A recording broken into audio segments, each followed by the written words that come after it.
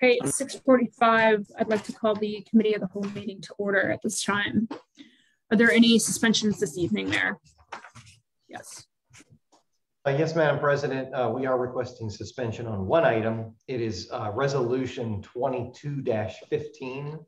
The City of Tiffin Parks and Recreation Department would like to apply for a grant from the Seneca County Park District. And by doing so, they need a resolution that you all support them applying for the grant. It would be utilized for the all-inclusive playground. And that if we obtain the grant, it would allow us to enclose the entire playground in some very nice powder-coated black fencing. By doing so, it's very good for kids who may have either sensory issues or maybe autistic or just children in general that are prone to running. But some of those issues like autism and other things, one of the side effects can be at times that they will take off running. And it can be quite difficult for a parent who may have a couple of kids there to try to keep track of everything. So this would allow the entire playground to be fenced in a very nice, attractive fencing manner versus just your plain chain link fence. So they would like to have this done. However, they need it by the end of the month to apply for the grant. So we would really like council to consider suspending and passing that under emergency this evening, just so that we can get that grant submitted. Thank you. Who signed that? Thank you, Steve. Okay. Any questions on that? You're good. Okay. And then the only other thing, Madam President, is just a reminder that ordinance or resolution 2214 is just a one reading. One reading. Yep. Thank you. And Danny, that was you, I imagine. Okay. Hey, Ben. Hello. Okay. Any other suspensions this evening? No, ma'am. Okay. Oh, yes. Councilman Gillick. Thank you, Madam President. Would you mind telling me what has been asked to be suspended? Yes, resolution 22-15 is asking to be suspended due to the Parks and Rec team applying for a grant for the from the Park District, and they need that. It's asking to be suspended because they need to apply for it by the end of the month. So very time sensitive. Yeah. Did I sign that, may I ask? No, Councilman Leopard. Perfect. Thank you. You're welcome. Okay, so I think the other thing that we want to talk about, we have some time, is about what we want to do for next meeting. And obviously we can formally vote on, we'll formally vote on this during the regular Tiffin City Council meeting. But Dawn, I know you had raised just an update of where your status of things are as far as you being able to attend in person or not. And again, while we had some time, would love to get everyone's thoughts and feedback about what we want to do for next meeting. The mayor has noted that I think May 16th, we're really trying to be in person for that meeting. But again, really just wanted to open this up to the group, given where we're at with the status of some of our council members.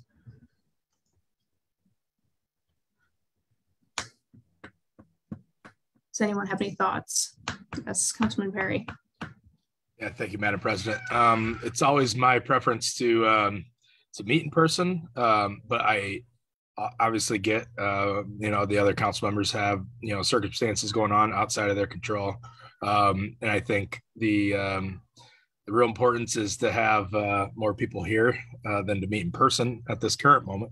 But going forward, I'd love to get a path where we can get back in person every, to our normal meetings. Councilman Jones. Thank you, Madam President. My current situation in the state of Virginia is looking up. And again, my wife being a retired nurse, she said, don't put a time frame on anything. It gets people's hopes up. So today's the 18th. We're hoping to get some more good information. So on my personal preference, I would suggest we have Zoom meeting at least one more time. And that way I'll be able to guarantee that I can join in. So other than that, I can't guarantee I will be face-to-face. That's my input. Okay.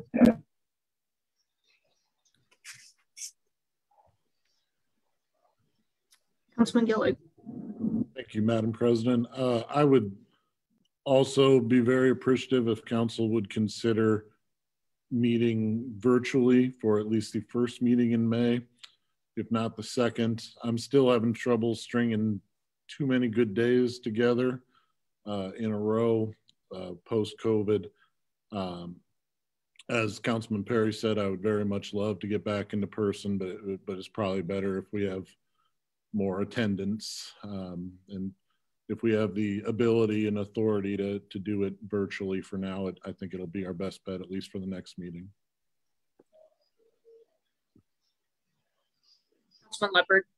I think it's a necessity that we meet in person on the May 16th meeting. I think it's imperative that we do. We could discuss that meeting where we're going to go beyond. But the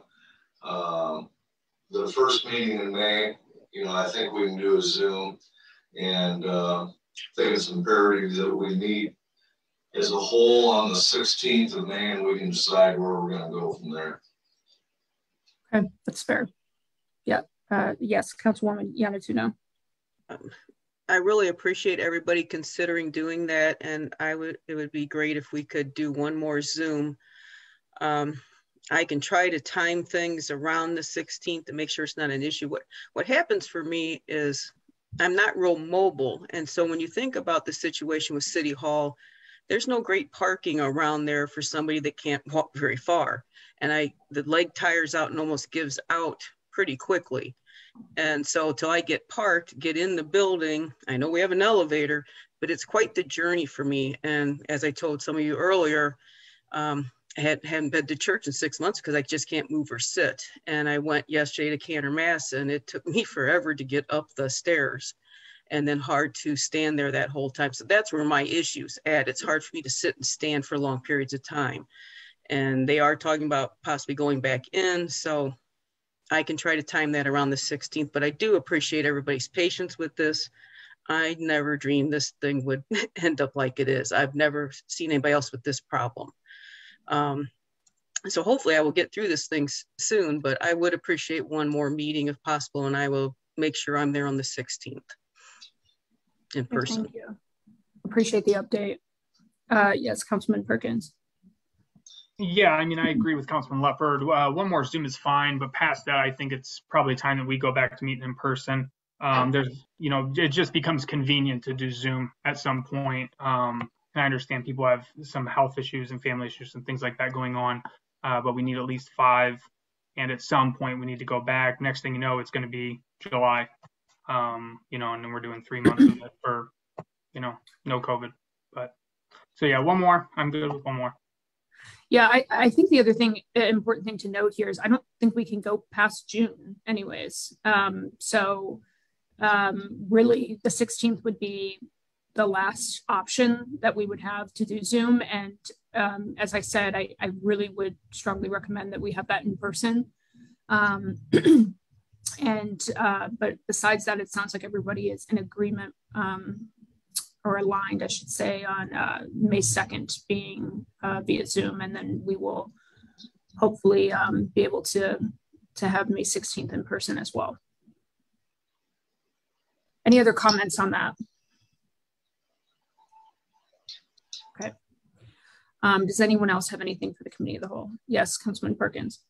Yeah, under written communications tonight, we have Ohio Division of Liquor Control stock ownership change for Reno's Pizza. You're on mute, Councilman Perkins. I don't know how that happened. Sorry.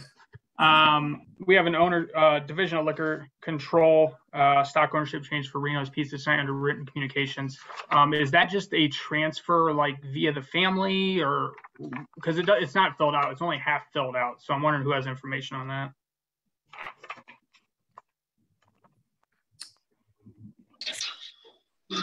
Yes, Law Director. Yeah, Zach, I don't know for sure, but I would imagine, given the time frame following a death in the Reno family in the last year, that probably is part of maybe settling the estate, I would assume. Now, it could be other issues, but maybe that's all it is that a transfer of the stock among family members. I suppose we could inquire to the Ohio Division of Liquor Control, but I'm not aware of any transfers that are outside the family. That's what I'd figured on the way it was filled out. I just wanted to verify that it wasn't going to some other party and we just didn't see the information or anything like that. Because I wanted to ask, see if anybody had any, issues with the transfer being handled. So. Councilwoman Yanatuno. I actually wondered the same thing, Zach, and was going to ask that. But other than that, since I'm on that committee, I'm fine with the transfer. Okay, thank you. Anything else for the committee of the whole? I'm fine with it as well, Zach. Thank you. Ken's just waving to me.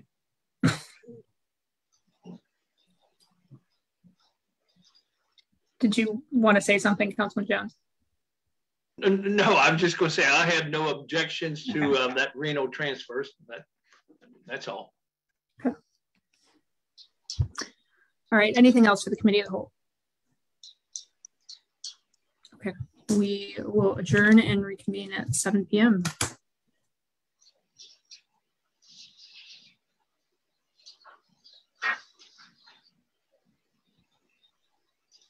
Councilman Perkins, can you tell me about the neat artwork behind you? Those are displays. So they're metal. They're like metal posters. And we have, I don't know, probably 6 or 7 sets. And we just kind of like rotate them throughout the year. So it was getting warmer, closer to 4th of July. So we put up like our patriotic ones there. This is actually our dining room. Oh, wow. So we got yeah, they're made by, I don't know, an artist made those off of whatever original pictures there were. So they just magnets that go on the wall, basically. That's really neat. And is there anything special you have to do to the wall to? No, they come with a magnet that's got an adhesive on the back that won't take your paint or anything off. And you just put that on the wall and then those are metal and they just stick right to the magnet. What a time to be alive. Right. Would ask you about yours, Ben, but I don't think we have that much time. Yeah, I came to my classroom tonight to get away from my beautiful wife and children. That's a good way to put it.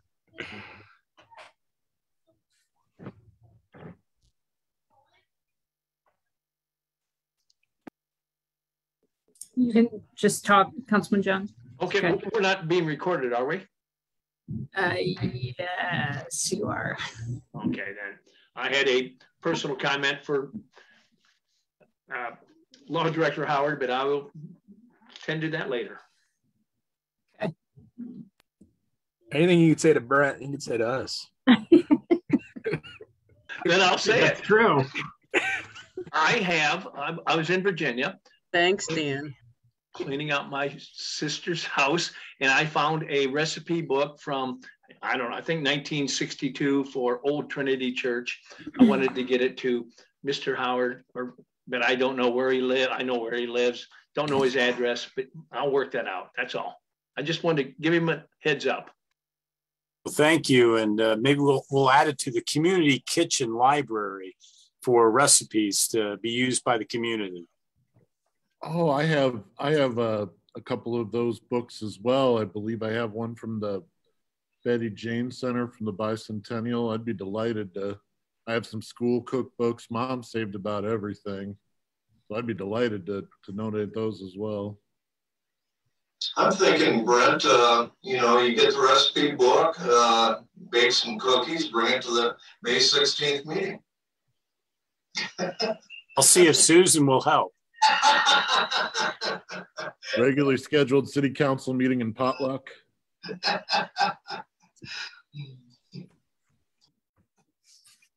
Okay, it's 7 p.m. I would like to call the Tiffin City Council meeting of April 18th, 2022 to order. At this time, the invocation and pledge of allegiance will be led by Councilmember Gillig.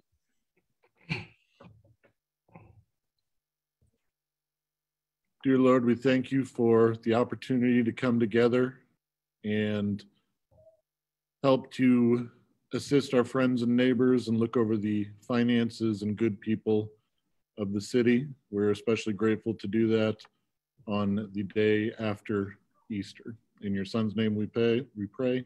Amen. Would you please join me in the Pledge of Allegiance? I pledge allegiance to the flag of the United States of America and to the republic for which it stands, one nation, under God, indivisible, with liberty and justice for all. Thank you, Councilmember Gillig. At this time, I'll ask the clerk to call the roll, please. Councilmember Gillig. Here. Councilmember Yanatuno. Here. Councilmember Jones. Present. Councilmember Leopard. Aye. Councilmember Perkins. Here. Councilmember Perry. Present. And Councilmember Rhodes. Let the record show that 6 of the 7 council members are present. Minutes for April 4th, regular and committee of the whole meetings were distributed. Are there any corrections, questions, or deletions? Seeing none, the minutes will stand approved as presented. Committee reports. Finance Committee, Councilmember Gillig. No report at this time, Madam President. Okay, thank you. Law and Community Planning, Councilman Leopard. No report, Madam President. Thank you. Materials and Equipment, Councilmember Jones. No report at this time, Madam President. Thank you. Personnel and Labor Relations, Councilmember Perry. No report, Madam President. Recreation and Public Property, anyone from that committee have a report? No report, Madam President. Thank you. Street, Sidewalks, and Sewers, Councilmember Perkins. No report, Madam President. Thank you. And Economic Development and Downtown Planning, Councilmember Yanatuno. No report, Madam President. Okay, thank you. Committee of the Whole, does anyone see the need to have a Committee of the Whole meeting? Let's see. Okay, seeing none, we are now under reports of the officers. His Honor Mayor Aaron D. Mons. Thank you, Madam President. Just a couple of very quick items before we get into Public Works annual report. First off, I want to thank all of our national public safety telecommunicators. So that's what we call dispatchers here at the local level. So last week was National Public Safety Telecommunicators Week in the United States. And I just want to give a thank you. I know I did on social media to our wonderful dispatchers that we have here in the city of Tiffin. They're really the unsung heroes because they're the first person that is there on the line when you're having the time of an emergency. And really, it's that person that very seldom do you ever get to meet or give a thank you to when you're in a time of crisis, whether it's a home robbery, whether it's a heart attack, a medical condition. They're the ones there answering the phone 24 hours a day, dispatching and really talking folks through the situation that of course, most people only call 911 when it's a very serious issue. So I just want to thank all of our dispatchers, our safety telecommunicators here at the city for a job well done as we celebrated National Safety Telecommunicators Week last week. So thank you, dispatchers. A quick financial update. Hard to believe we're already more than halfway through the month of April. So far for the year, we are ahead of last year's numbers year to date when we compare this date to last year in 2021 by about $573,000, which is about an 18% increase. That, of course, has a lot to do with the fact that the tax dates are still different from what they were last year. So we will hopefully somewhere in June have a very, very good true-up picture of exactly where we are financially compared to last year at this time. The first part of this year is just a little different with the fact that we were still coming out of COVID last year. The deadlines were different and later in the year when folks had to have income taxes done. So we don't exactly have a true picture. That's why things are skewed. We know we've had a pretty solid start to 2022 financially. But I truthfully don't believe that we're going to see an 18% increase hold up for the entire year, but we are expecting to see a revenue increase overall. We chatted a little bit about it in committee of the whole, but for those that joined us late that may be watching from home, the Tiffin Parks and Recreation Department is applying for a grant from the Seneca County Parks District. We would like to use that to fence in that beautiful new all-inclusive playground that will be structured, or that will be completed later this year. The playground will cost nearly $800,000, and by fencing it in, it will allow parents that have multiple kids to keep better watch over their children, but also knowing that the playground is all-inclusive, kids with certain developmental issues and other problems that will be utilizing this playground. One of the aspects that they deal with is at times certain children will run off. And by having this area fenced in, it's going to make lives a lot easier for parents, grandparents, guardians, et cetera, who are out there utilizing the playground. So I would hope council strongly consider suspending that this evening. The deadline is later this month, so that Bryce and Mason can apply for that grant and get a nice fence around the park. And of course, we're not going to just throw up some ugly chain link fence. We're going to make sure we do it right and put in a very nice black powder coated fence that will last a long time, zero maintenance, but also look good around this playground structure at Hedges Boyer Park.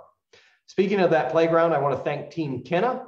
They donated $1,000 to the all-inclusive playground. Kenna had some auditory issues, and they're donating some signage that can be used at that playground for children who will be using it that are similar to Kenna. I would like to let everyone know that we have made significant progress on the trail development plan by our consultant.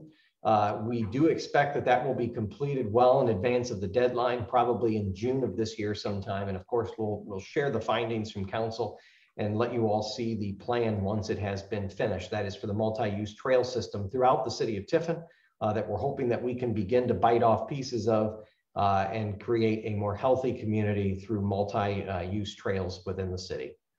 Finance renovations at the finance office. The bids are due here at the end of the month for that remodel and renovation. It has been almost 40 years since that office has had any kind of a remodel. So I know the finance office is very excited for this. And it's what we have to do here with the city. You know, too many times buildings go into disrepair. Governments do not take care of their buildings. I want to say that the city of Tiffin is not that way. We take care of our historic structures here at the city, whether it's tuck pointing, whether it's roofing, whether it is keeping up with remodels and handicap accessibility. We take care of our buildings here, because that building, to reconstruct something totally from scratch, you're talking millions of dollars. And instead, we're going to spend fractions of that just to get it remodeled so that it can survive for the next 40 years and do the prudent thing with our tax dollars. Because of that, the office will be closed beginning sometime in May until the beginning or middle of September. We timed this, of course, to be done well after tax season wrapped up, so that it was not inconveniencing the thousands of individuals that traverse that office over the last couple of months, but then also to have things completed before we start the very lengthy budget process this fall. Councilman Jones, if you haven't seen it, the stone base has been installed at Nature Trails Park. We just need the blacktop to be laid, as well as the playground. But I do want to invite not only Councilman Jones, but all of you to a ribbon cutting that we're going to host for that new park, May the 26th at 4 p.m. So May 26th, 4 p.m., we will be doing a ribbon cutting ceremony to officially kick off the new playground and the remodel of Nature Trails Park in the 2nd Ward. So I hope you all can attend that. I also would like to thank David Zach for his years of service at the Tiffin Seneca Economic Partnership. David, as you all probably have read in the local news media, is headed off to Crawford County and Bucyrus. We, of course, wish David nothing but the best in his new endeavors at Crawford County. And the search will begin here immediately for his replacement in Tiffin and Seneca County. We all know that we demand nothing but the best in Tiffin and Seneca County when it comes to nearly everything, but especially our economic development, community development. And I have no doubts that we're going to have some very top tier candidates apply for this position, and we will make a successful hire so that we do not lose any of our momentum, and we'll even take this into yet another gear higher. I want to congratulate Brittany Trammell and Brad Price on opening Braised in Balance. That is the new meal prep station that will open at the Chandelier in downtown Tiffin. They're moving here from Fremont, Ohio, because they outgrew the business in Fremont. So they're excited. We're excited. I think downtown Tiffin, the partnership with the Chandelier is just a fantastic fit. So welcome, Brittany and Brad, to the Tiffin community. You're going to find that this is a very special place to call home. I'd also like to congratulate High Life Recovery. That is the new recovery center that is opened here in Tiffin.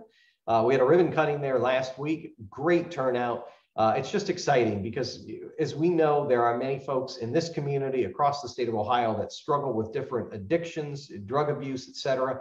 High Life Recovery helps empower those individuals to get their lives back on track and just and better themselves and get back integrated into the community. So very happy for this facility to locate in Tiffin, and just excited that they're going to start helping people better their lives, improve their lives, and get things back on track. And then last but not least, congratulations to Keebler Shoes. Ribbon cutting for their new business. They've moved back into downtown Tiffin at what was been known for years as the AAA building on East Market Street. It's exciting, you know, oldest continuous operating retail store, 190 straight years of operation, one more decade, which I have no doubts they're going to get there. They'll hit 200 years. So we talk about our city's bicentennial and 200th birthday this year. And here we are with a business in Tiffin that is just 10 years short of our city's birthday. So congratulations to Clinton and Kimberly Wood on that move. The store looks phenomenal. Tiffinites, get in there, check it out, bring your friends. It's just great to have such a cool business right here in Tiffin. A couple of events coming up. Tomorrow, Soul Boutique is hosting a block party. So that is tomorrow, April the 19th, downtown Tiffin, 4 p.m. till 7 p.m. They're bringing in food trucks. They've got entertainment. They've got giveaways. So if you're available 4 p.m. to 7 p.m. tomorrow evening, the Soul Boutique block party in downtown Tiffin. This coming Thursday is the third Thursday of 2022. That is the Blooming Arts Stroll in downtown Tiffin.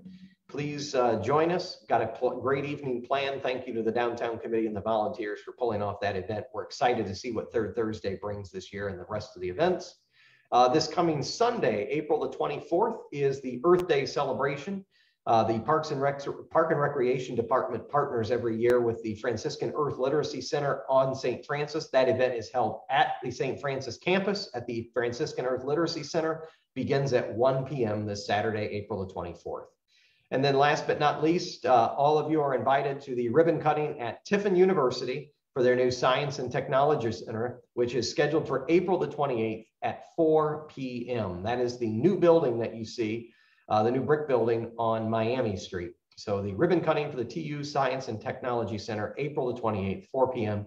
All of you are invited to that. Are there any questions for me before we get into Public Works annual report this evening? Yes, Councilwoman Yanatuno. Thank you, Madam President.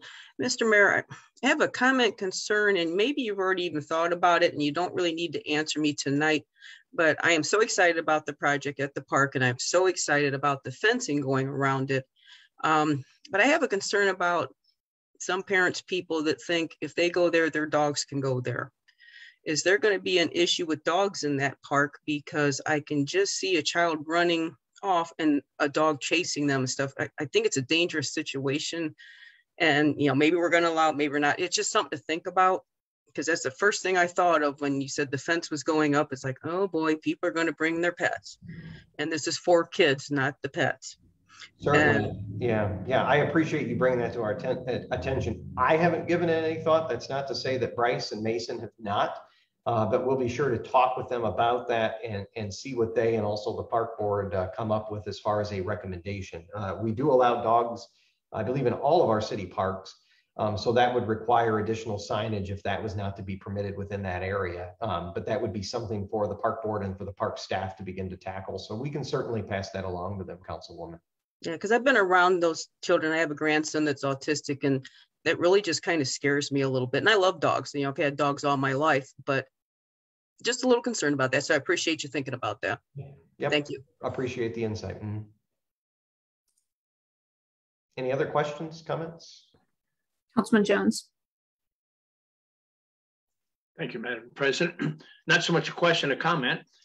Mayor, you talked about Nature Trails Park. I got back in Tiffin here this past Friday, and I went down there. I lose track of days, Friday, Saturday, and I was looking over the stone in the oval, if you will, and past Councilman Joe Hartzell came out, and him and I were discussing it. It's been a long time that that park has seen some improvement. So I was pleased, he was pleased, and I'm sure the community is going to be pleased. So thank you about that.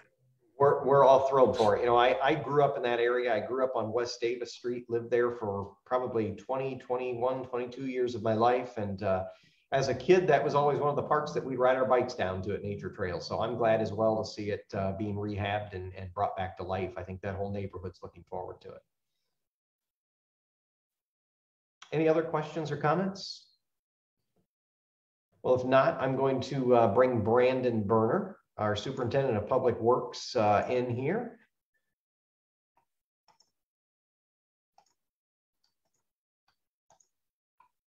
And he should be coming in. And Brandon, you should have the ability to share your screen if you need that. If you don't, let me know. Yeah, I should have the ability here. And let me just kind of get myself situated. Think we can get her established here. Good evening, everybody. Good evening. There we see it. You should be able to see that from the start there. Brandon. So, first of all, thank you for the opportunity to sit in front of you, give my annual report. The team and I are very happy to serve this community, and I'm happy to be here to represent all of their work that we accomplish.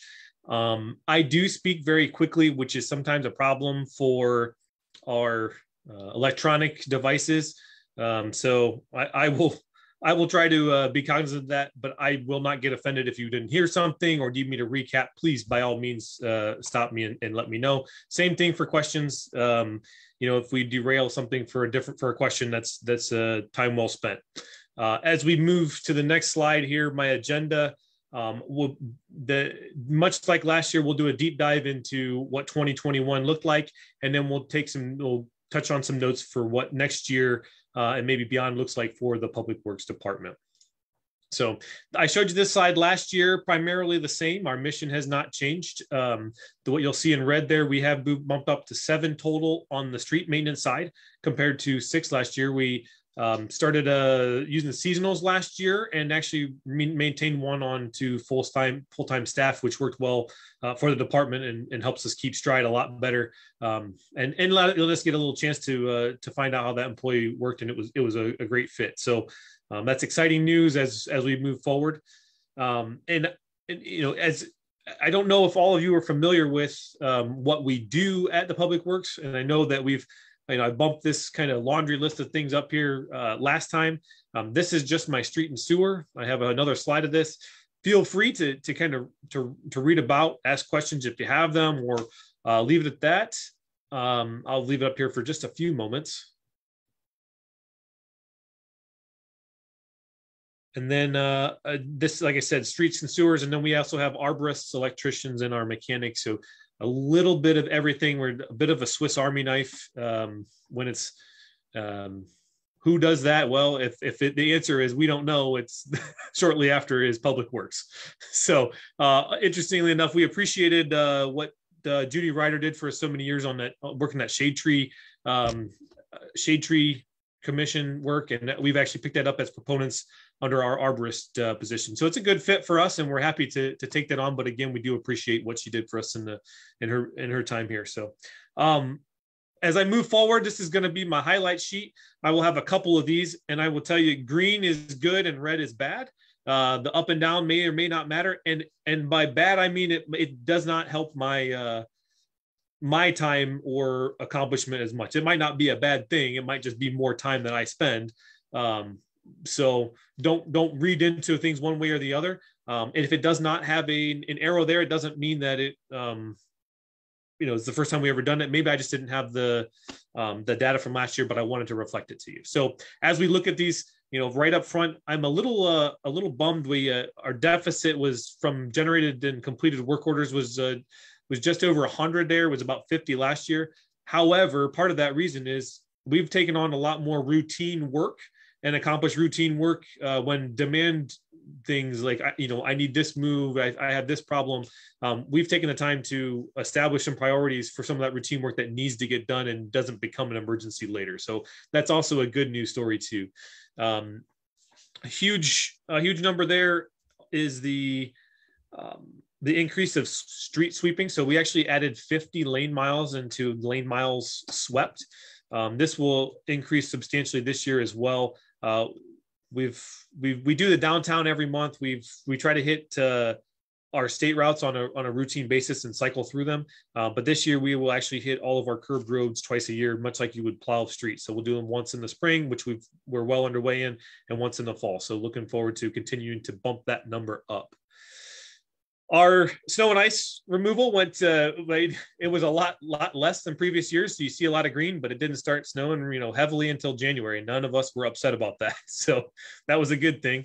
Leaf bags, interestingly enough, was down about 5,000 bags less that we sold. I don't know if people just held on to them from last year or we're watching out for inflation or what, but we are hoping that there's more people mulching their leaves and everything like that in the community. The trees planted, removed, pruned, and stumps ground is a big number. That's because that's all heavy labor. These numbers are still fluctuating, and some of these are areas where we've been pushing back woods early last year and a lot of our trails, things like that. So a lot of those removals and prunings are some smaller trees or some saplings that really needed to be taken care of before they were errant trees. But our arborists have established a regular maintenance program for pruning, and we're incredibly proud of that. So we wanted to highlight that as well. Pending your questions, I'll move on to this following slide for the second round of ups and downs. Sinkholes, I talked to you about this last year, but the sinkholes down there towards the bottom left, I talked to you about that last year, and by golly, I think I told you about 8 last year, and we actually killed 10, and none of them were fun, and we continue to get more. But we are doing more permanent repairs than maybe we might have done in the past to try to prevent us from having to come back in those. So definitely very proud of the guys and what they've done to get this more lasting maintenance performed. Sewer replaced. You see 815 linear feet. I will show you a bunch of pictures of that later on, a couple slides away. But I'm incredibly proud of the guys and what they got accomplished this year. That's not just us. We also use contractors, and you saw our ask for more money because we had a couple of emergencies that we had to accomplish, and we did a little bit more to make sure that we didn't have to dig back in there. But that's a really an incredible amount considering most years prior to this we were at about 100 feet on a typical year. So. Finally, I want to point out 2 more things. 3 more. I'm sorry. Sidewalks repaired there, middle on the right-hand side. That looks like it's a bad thing. It's less sidewalks, but I will tell you, my concrete crews and tree crews went out throughout last winter and identified the worst of the worst sidewalk repairs. So what you see here, although it's fewer in square footage, is actually more important, more technical, more difficult, and a much greater benefit to our sidewalks throughout town. So I'm proud of the guys for taking the time to identify and repair those issues. If you look at the asphalt repairs here on the right-hand side towards the bottom, we saved about $15,000 simply by doing asphalt repairs on ourselves, especially the handwork. We can't save it on doing some of the longer stretches like what Matt manages with the road and bridge levy does a great job with. But for these the handwork, we pay pretty heavily, not unfair prices, but there's a lot of labor involved. And our guys have put in the elbow grease and saved a heck of a lot of money, and that's reflected even with my cost for trucks and personnel. That's a 1-to-1. So thanks a lot to our guys in coming up with that, which we typically didn't do a whole lot of in the past. And then finally, crack sealing. As we continue to try to take care of these roads, we're getting a heck of a lot more roads paved through the engineer and those dollars. And as we get those roads put in, we're doing a lot of work to make that semi or permanent repairs. And so in this case, a semi-permanent like crack sealing where it keeps the water out for longer. We actually do that on a 2, 5, and 9 year cycle. And so this is actually 2 more lane miles than last year, which will continue to increase as we continue to pave more. So, but it's worth every minute and dollar we spend on it to get that done. So I will move on to the next, unless there's any questions on the kind of last 2 slides of ups and downs.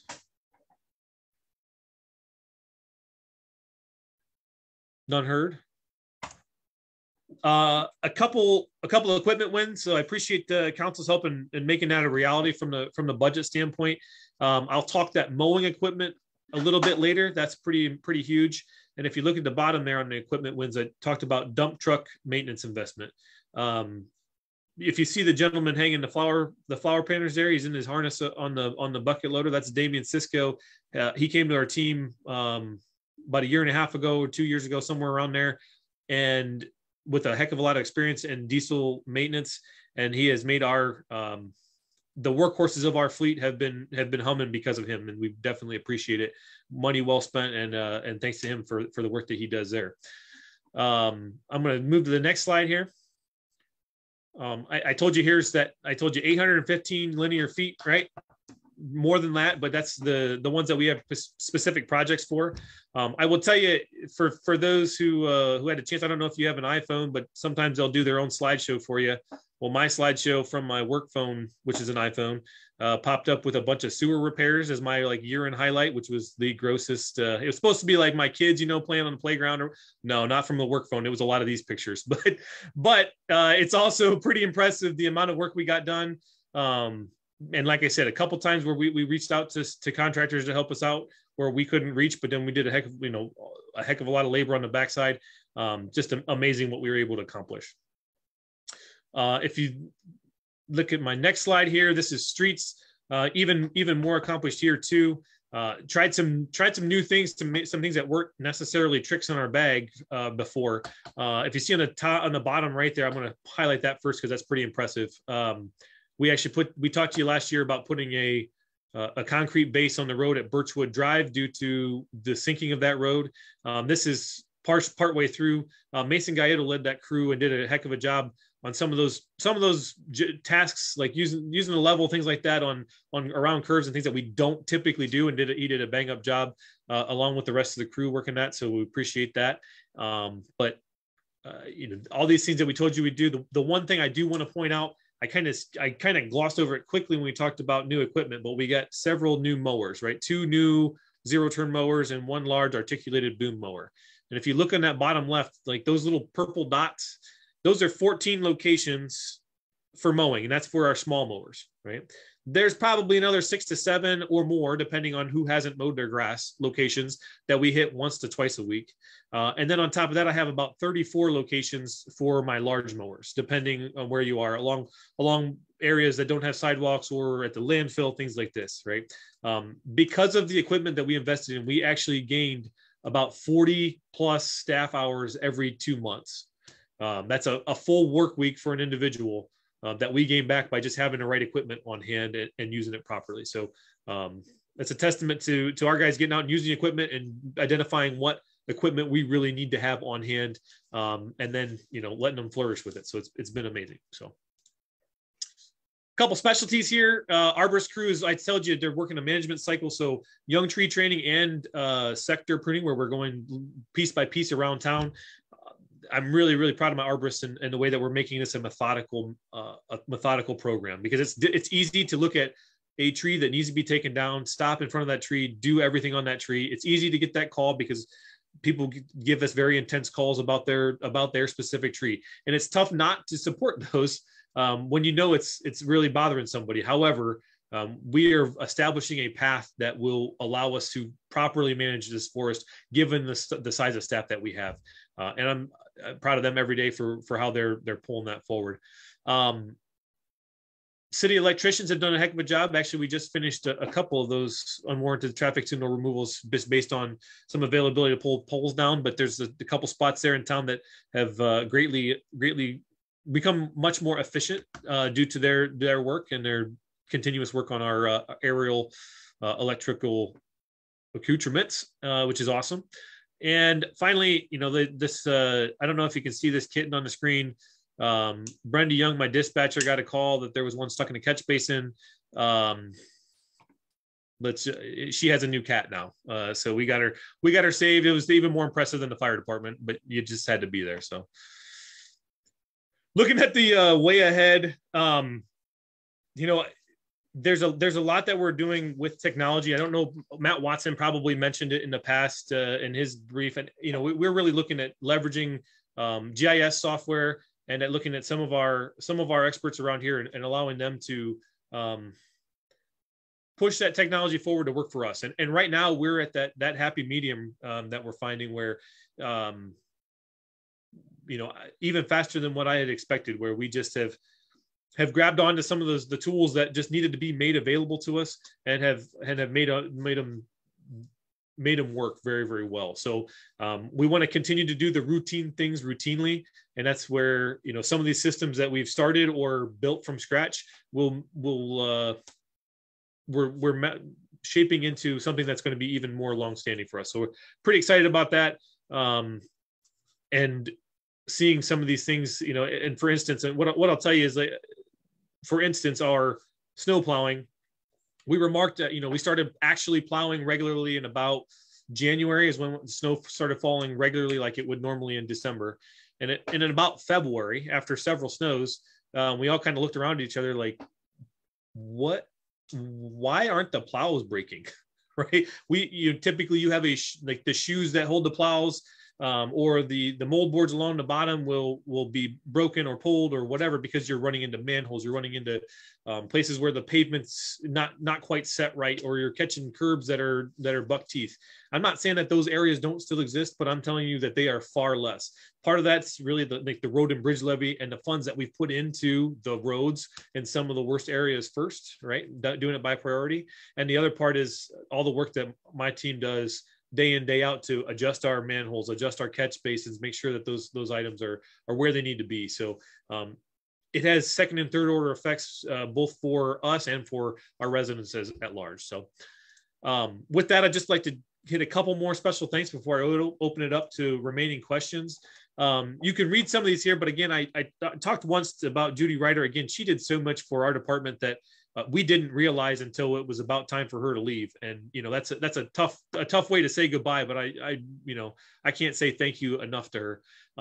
Also, Jason Windsor, who was an acting police chief for quite a while, he was a great target. And so we kind of miss having somebody to make fun of. You know, now we have Dave Pauly in there, but you win some, you lose some.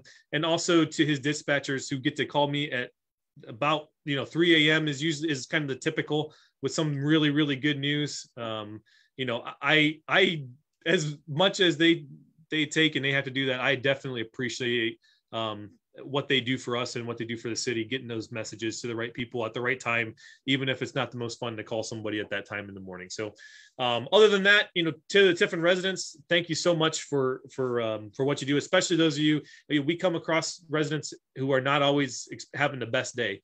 We work with sewers and we work with streets, and sometimes those aren't affecting you in the best way. And for the folks especially the folks who can come out there and still say thank you and show us appreciation, we appreciate you too. And finally, to my crew, again, like, I can't say enough about how well they work. And I've been pushing them hard, and we're at the point now where they're pushing me hard too, to get to keep it moving forward. So with that, I will open it up to any questions from the group. Brandon, I just want to thank you for the job well done out there, that department.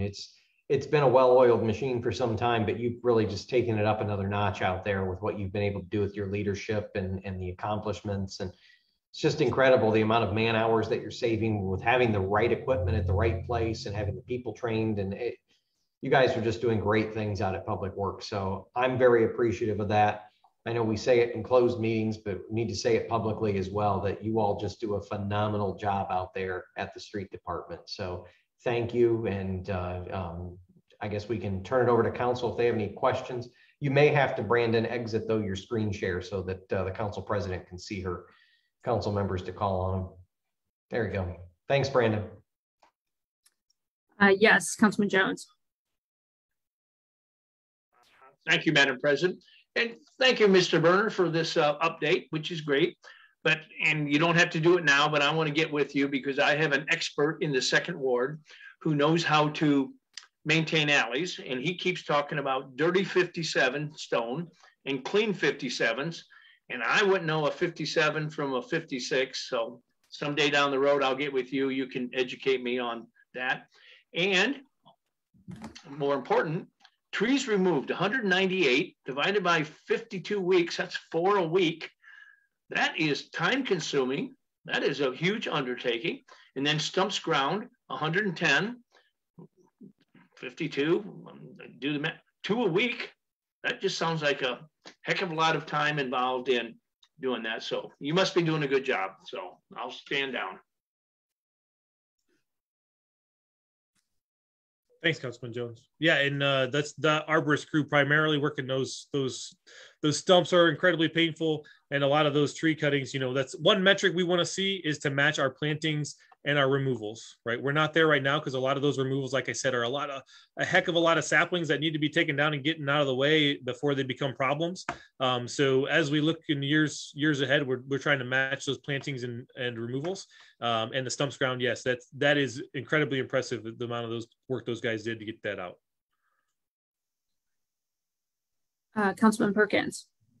Thank you. Yeah, I had nothing but good things to say about your department. We called down there for an issue down here on Morningside Drive with some curbs. Looked like they were coming out of the ground, probably 6 or 8 inches in a couple spots. And within a week, they were down here, ripped them out, replaced everything and fixed it. And it looks fantastic. So I really appreciate that. So thank you. Thank you. Awesome. Does anyone else have anything for Brandon? Yes, Councilwoman Yanatuno. First of all, Mr. Berner, I always appreciate your quick response anytime I have a question or need things done. And there's one it's really kind of a dirty job that I didn't know you did until the last year or two. At one point, we had this really big dead skunk out on Miami Street. And I'm like, what the heck do we do with that? And all of a sudden, your guys came by and picked it up. I'm like, wonderful.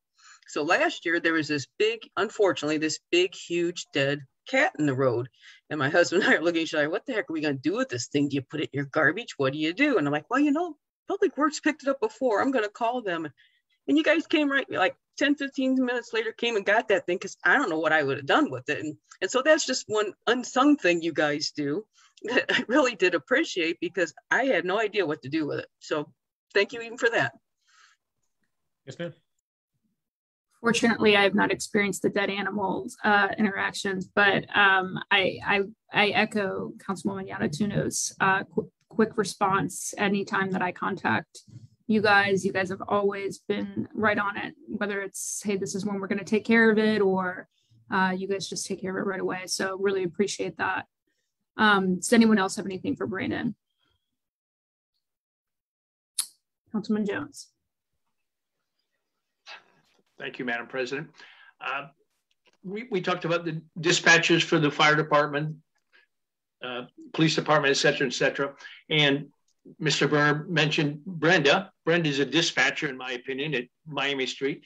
And she meets my 3 P's of customer service. She's polite, professional, and patient. So I just want to give a pat on the back to Brenda, the dispatcher. Maybe that's not her title, but she does a fine job on Miami Street. She is, in fact, a dispatcher, Councilman Jones, and for sure, you're 100%. Awesome. Okay. Well, if nothing else, thank you, Brandon. Mayor, anything else from you? No, Madam President. My report is concluded unless there are any additional questions. Awesome. Thank you. Okay, moving into the next report, Clerk of Council Ann Forrest. No report, Madam President. Thank you. Thank you. Director of Finance, Kathy Kaufman. No report, Madam President. Awesome, thank you. And Director of Law, Brent T. Howard. No report, Madam President. Okay, thank you. That takes us into written communications. Thank you. We have Finance Director's request for legislation number F22-14 to amend the 2022 Budget Ordinance 21-105 to appropriate funds into the park budget. Finance Director's request for legislation number F22-14 has been prepared for tonight's meeting as ordinance 22-36. And we have a notice of a stock ownership change at Reno's Pizza and Pasta from the Ohio Division of Liquor Control. This will be forwarded to the Street, Sidewalks, and Sewers Committee. Councilman Perkins. Thank you, Madam President. You are back on mute randomly again. Sorry. Discuss this with the committee, and we are in agreement that this can be signed and returned. Okay, thank you. Thank you. With no opposition, this will be held on file in the clerk's office with no opposition. That takes us into oral communications. Anyone wishing to address council may raise their hand via Zoom and direct their questions to the council president. Looks like we have one already. Yeah, Madam President, you have a hand. Bryce Riggs. I'll bring him in. Yay.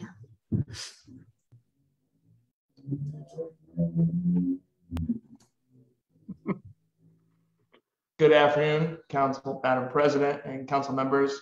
My name is Bryce Riggs. I'm just speaking on behalf of the Citizens for Tiffin, the committee that advocates for the passage of the road and bridge levy. It seemed like it was yesterday that I was here speaking to council members about how important this road and bridge levy was for our community in the short time that it's been passed. And we can all see firsthand the amount of increase in orange barrels and road work that's been done. But I just want to get on council real quick and explain a few things just for the public about different aspects of it. So the first is obviously ballot language.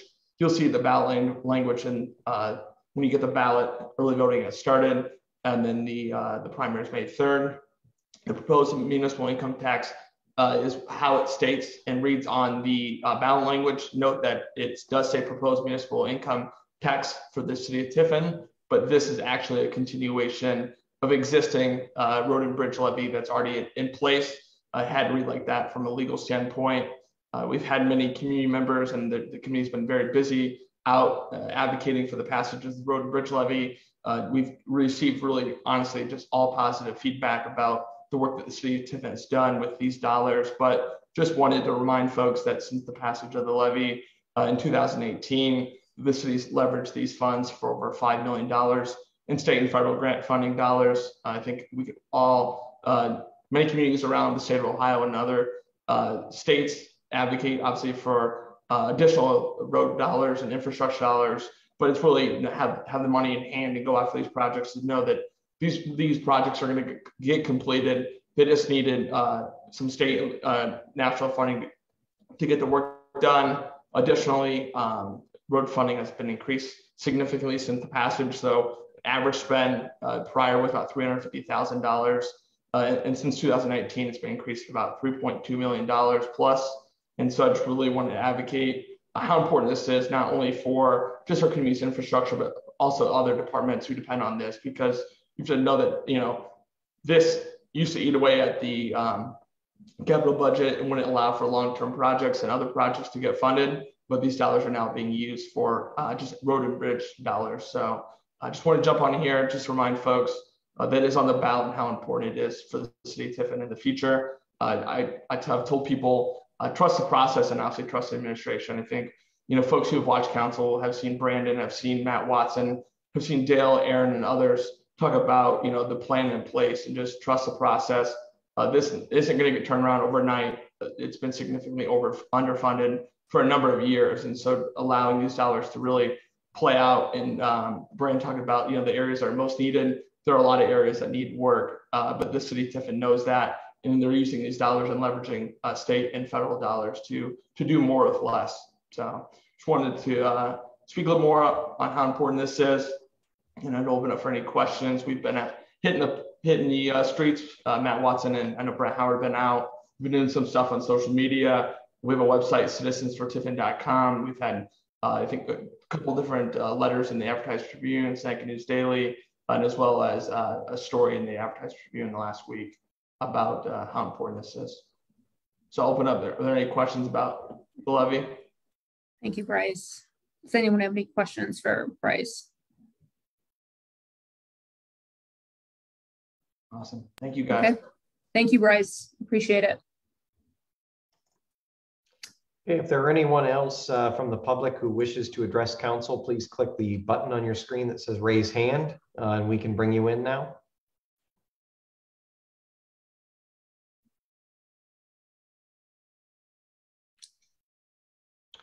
I'm not seeing any hands, Madam President. There was someone that was going to speak, I thought, this evening, but I don't see the hand up. And I hate to just bring someone in without them knowing that they're being brought in either. Okay. Yeah. Okay, well, let's move in to motions. Oh, we got one. There we go. Yep. Okay. I will bring Mr. Carrion in. Okay. Sometimes that button moves around too. I know if you're on a different device, sometimes at the top of the screen, sometimes at the bottom of the screen, other times you have to click the more button to even get to it. So it probably took a little bit of time. So no worries. He's on his way in.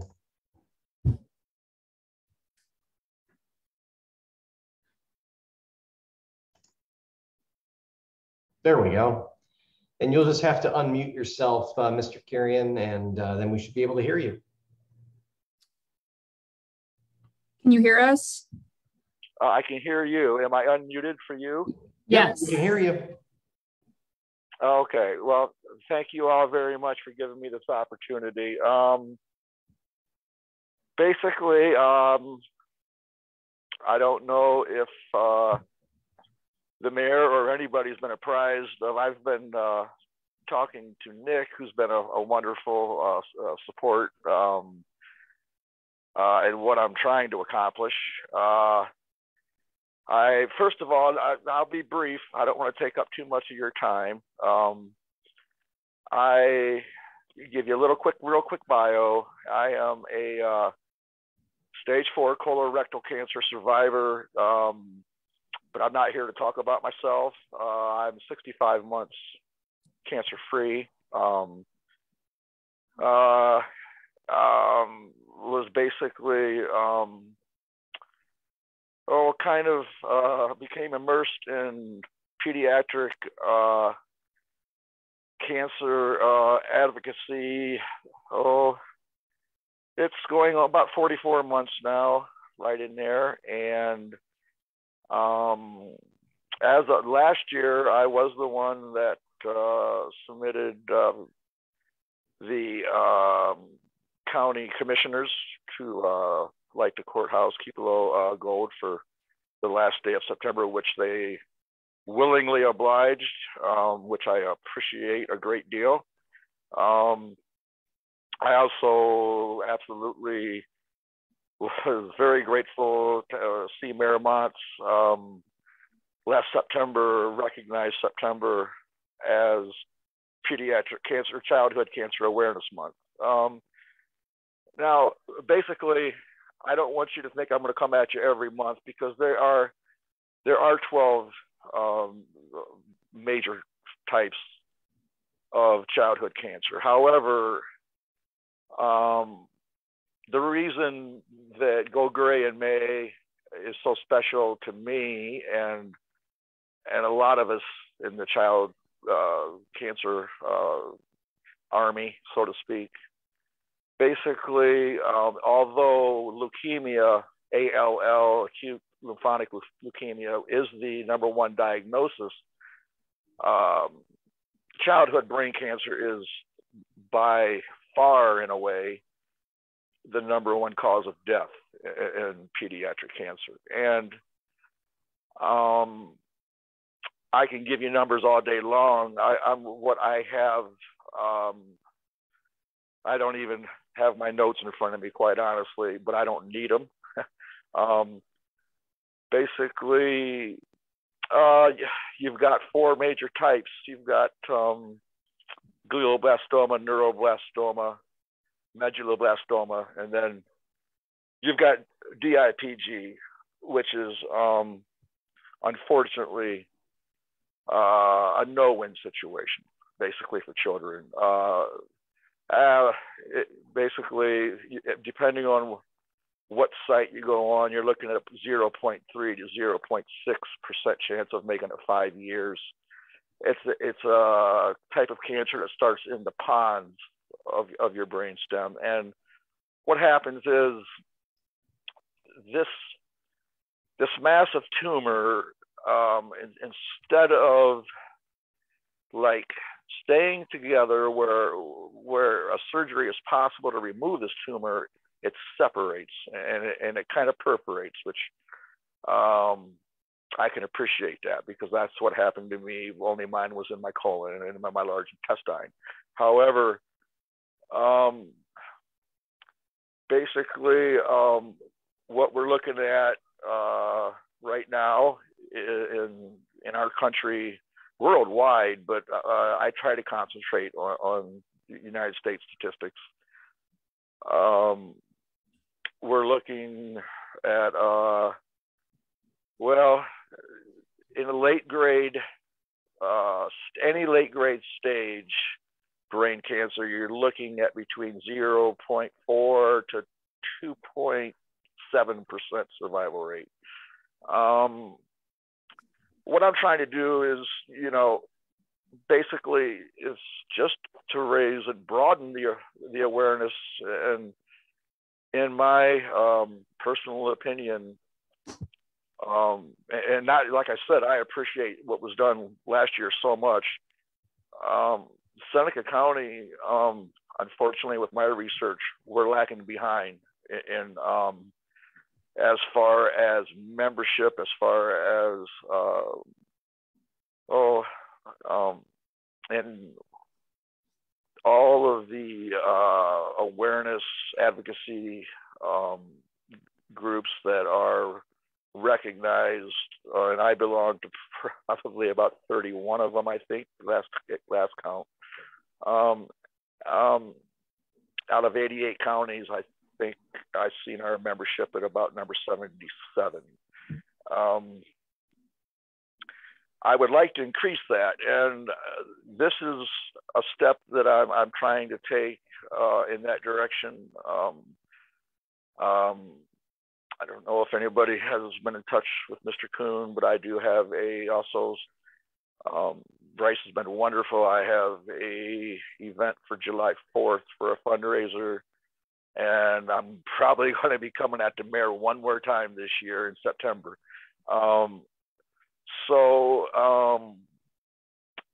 Basically, I don't want to keep you, and there's really no sense in dragging this on.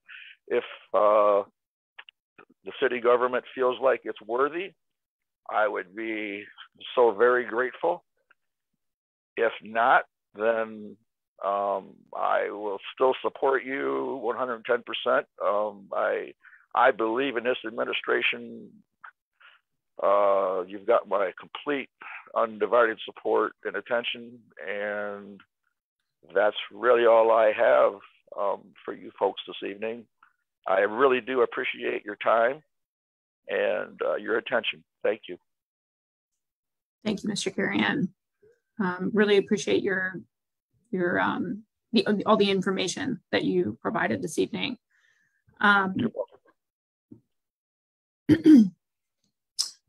Mayor, is there a specific request here? And I apologize if I missed it. I just want to make sure that we take care of anything that we need to. Yeah, Mr. Carrion, how can we specifically help you? What would you, obviously a proclamation, maybe the courthouse lit. What else can we do to assist you with this cause? Well, Mr. Mayor, the courthouse, that is something I will petition the county for in September. What I'm asking for in May,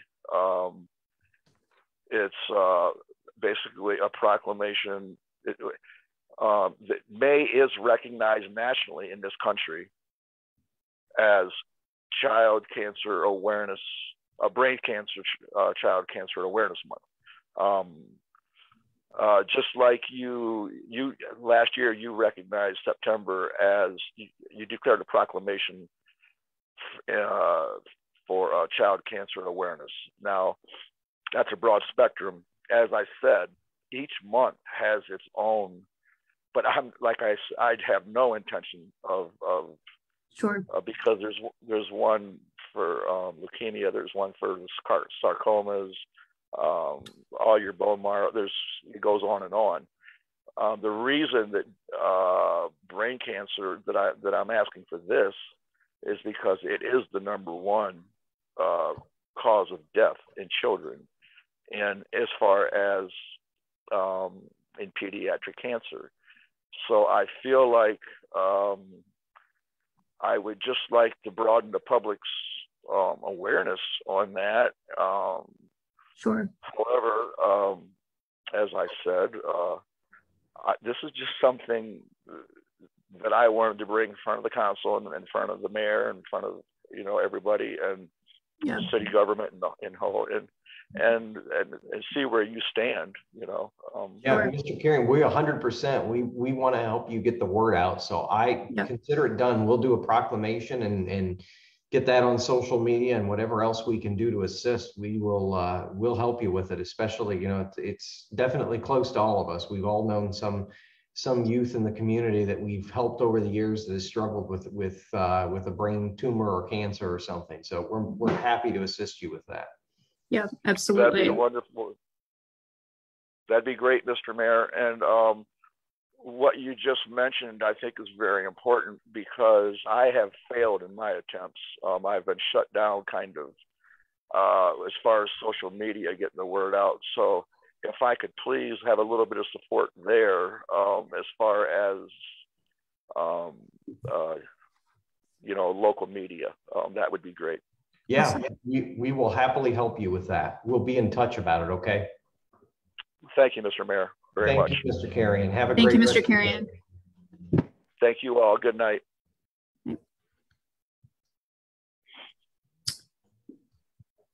Okay, Mayor, is there anyone else wishing to address council? It does not appear so. No more hands, Madam President. Awesome, thank you. All right, we will move into motions. Are there any motions this evening?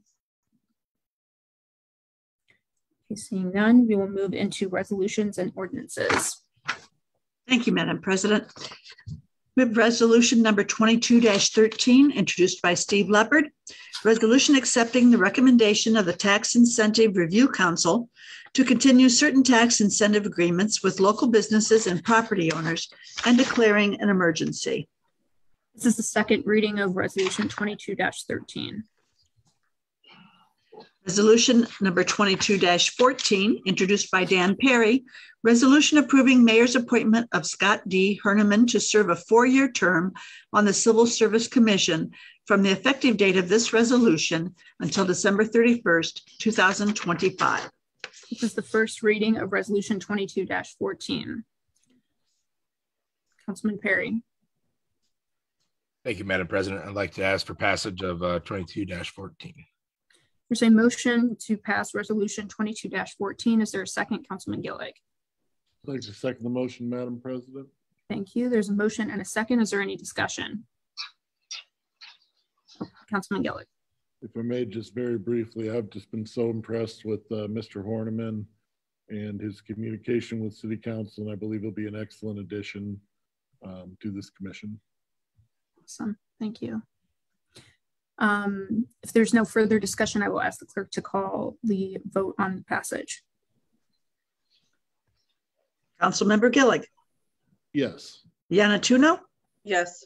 Jones. Yes. Leopard. Yes. Perkins. Yes. And Perry. Yes. Resolution 22-14 passes with a vote of 6-0. Resolution number 22-15, introduced by Steve Leopard. Resolution agreeing to cooperate with the Seneca County Park District for the purpose of providing park improvements and authorizing the Park and Recreation Director and Mayor to sign a grant application and related documents and declaring an emergency.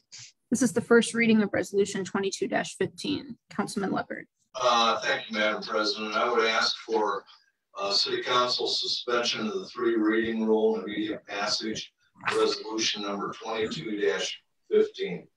Thank you. There's a motion to suspend resolution 22-15. Is there a second?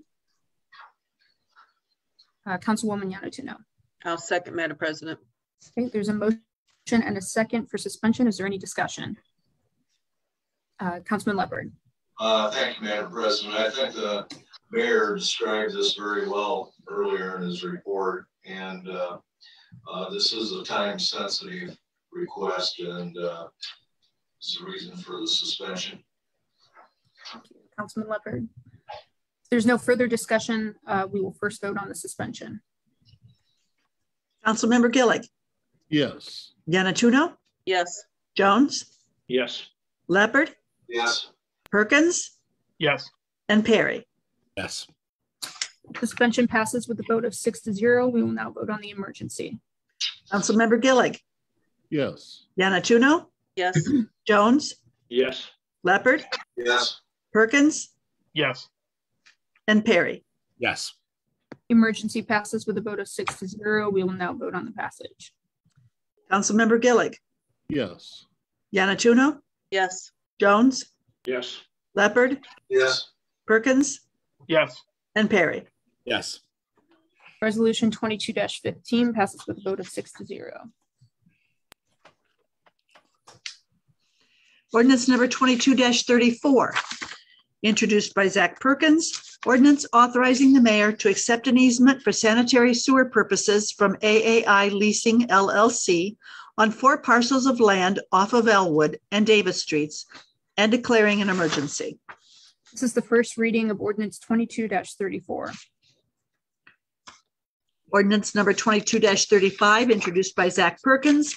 Ordinance authorizing the mayor to accept an easement for sanitary sewer and stormwater drainage purposes from R&L Zeiss Family Partnership 3 Limited on land on Euclid Avenue and declaring an emergency. First reading of ordinance 22-35. Ordinance number 22-36, introduced by Ben Gillig. Ordinance amending 2022 budget ordinance 21-105 to appropriate $2,371 into the Park and Recreation budget. This is the first reading of ordinance 22-36. That concludes the legislation, Madam President. Thank you. We are now under other business. One of the items I'd like to raise in other business is regarding our next meeting and how that will be held. We have discussed this in committee of the whole, but we will need to vote on whether we would like for this meeting to be via Zoom or in person. That's Councilman Leopard. Thank you, Madam President. The City Council meeting on May the 2nd, I would propose that that be a Zoom meeting. Thank you. Is that a motion? That is. Okay.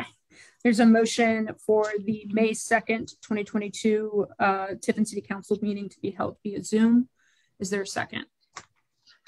Councilman Perkins. I'd like the second motion, Madam President. Okay, there's a motion and a second. Is there any discussion? Councilman Jones. Thank you, Madam President.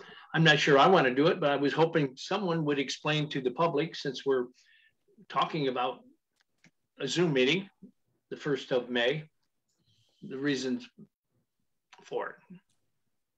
Yeah, I'm happy to explain it. I think that there's been a number of council members, due to various reasons, whether it's medical or work related, that are unable to attend in person the past few council meetings. And due to this, and to ensure that we have quorum, and given the capability that we have via Zoom through the 1st of June, it is council has proposed to have the next meeting via Zoom. Okay, thank you, Madam President, because many of us have expressed we would rather do it face-to-face and live and at city chambers, but thank you for that explanation. Absolutely. Yes, it's definitely our desire to prefer in-person meetings, but we would like to ensure that we have quorum and as many council members as possible. Councilman Gillig. Thank you, Madam President. Being one of the council members unable to attend as much as the citizens of Tiffin have certainly deserved.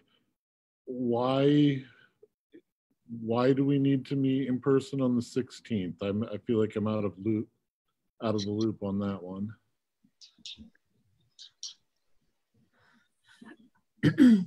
Is that something I can discuss later on with someone? You want me to answer that, Madam President? Yes. So as council requested some months ago, the city of Tiffin is getting outside legal counsel for the matter revolving around the municipal court and the situation with the judge or excuse me, the suspended Mark Rep.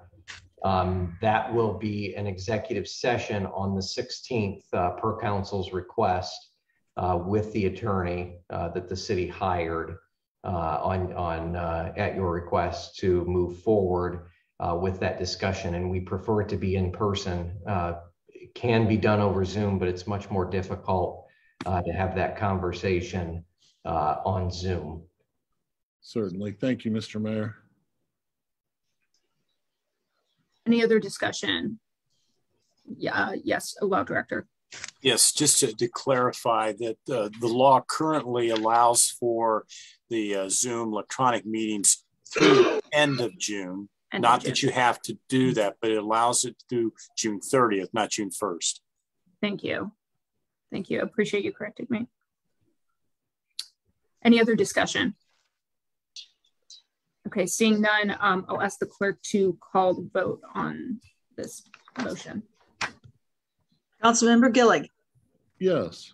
Yanatuno. Yes. Jones. Yes. Leopard. Yes. Perkins. Yes. And Parrott. Yes. Motion passes with a vote of 6-0. Is there any other business for Councilwoman Yanatuno? Thank you, Madam President. Just on a fun side note, as we're doing another Zoom meeting, I keep noticing how when we do the pledge, my hand is looking like the wrong direction. I want to assure people my heart is in the correct spot. It's just for some reason, my camera shows it opposite everybody else on the screen. So I didn't want them to think I was different in other ways as we keep doing Zoom. So just wanted to point that out. Appreciate the confirmation of that. Councilman Gillig. Thank you, Madam President. If I may share just a brief story, would like to express my appreciation to the Tiffin Fire and Rescue Division. Unfortunately, I have had to take 2 rides via ambulance, one in February and then another just recently. And I've been very scared both times, but the care and professionalism I received has just been off the charts, and I'm so grateful. You know, I'll share with you, my blood pressure was 188/122, and it got very scary. But you know, all the good folks at the fire station were able to, you know, reassure me that everything was going to be okay, and I knew that I was in the hands of some outstanding professionals. So I just wanted to comment on that, how grateful I am for their care and support. Oh, that's always great to hear, and glad to have you back. Any other business to come before council? Okay, seeing none, we can adjourn. Thank you, everyone, and have a great evening. See you guys.